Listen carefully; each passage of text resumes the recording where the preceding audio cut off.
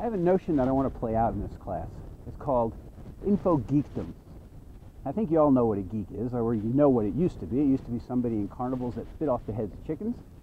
Then that was taken on as a term, a badge of honor, sort of, within the last 15 or so years by people who are deeply immersed in some technical discipline. Usually a geek is going to be a software geek, and they're really into programming languages, or a hardware geek, or even sometimes a web geek.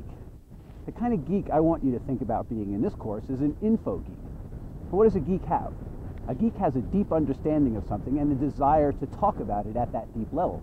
So in our case, the info geek has a desire to talk about information structure, the way information is put together at a deep level.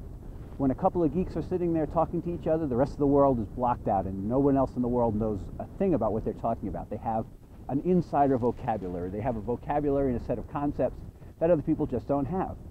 That's also what I want to build inside of this course, is your ability to be that deeply immersed in the subject that when you're talking to other people of the subject, you have your own language, you have your own insider dialogue that other people just aren't privy to.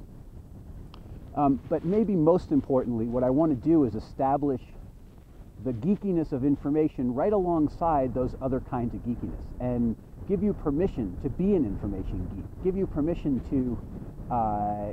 and also authority to be the kind of person that speaks definitively about that subject. And so to contrast it with a usual situation, you're at some sort of meeting of people on a project team, and the software geeks are sitting there and they have permission to use their vocabulary. They have the authority to speak about the subject of the meeting. And oftentimes they hijack the meeting using their insider speak, and they make the meeting be about the software, about the system that's going to deliver information. But when it comes to information systems, it's the information really that's at the heart. It's the information that's at the center. And the information geeks at the table ought to have that same ability. They ought to have that same authority. They ought to have that same stamp that says, we're here to talk about something that's central to this project, and what we have to say is very important. What we have to say can't be duplicated by the conversations that other people have. Geeks are technical. Geeks are down and dirty. Geeks are getting their fingers dirty with the doing of things. They're tinkerers. They're making things happen. And that's another thing that I want to give you in this course, is permission and the tools and the methodology to get geeky with information, to get tinkery with information, to play with it, to make it do things that other people haven't made it do before, to be able to take apart information and put it back together in another way. Just as a hardware geek might sit in the back room tinkering and building computers, I want you to sit in the back room tinkering and building information structure. So that's the overall attitude, the idea that I want to enable in this class, is that picture of an information geek, different than the software geek, different than the hardware geek, different than the content person who's there to construct vocabularies, let's say, or understand the user perspective. Those are important things. All of those different things are important, but they're not the information perspective. They're not the information geek perspective.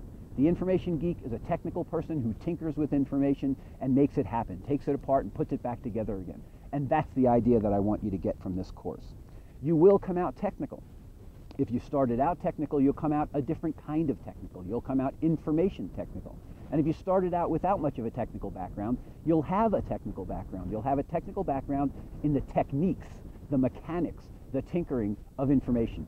And that will give you a good solid position to be in any information system project, either in combination with these other ideas of being the taxonomist, or being the software developer, or being the manager, or being the content person, or being the designer, or specifically as the person whose central concern is the information and how the information is put together.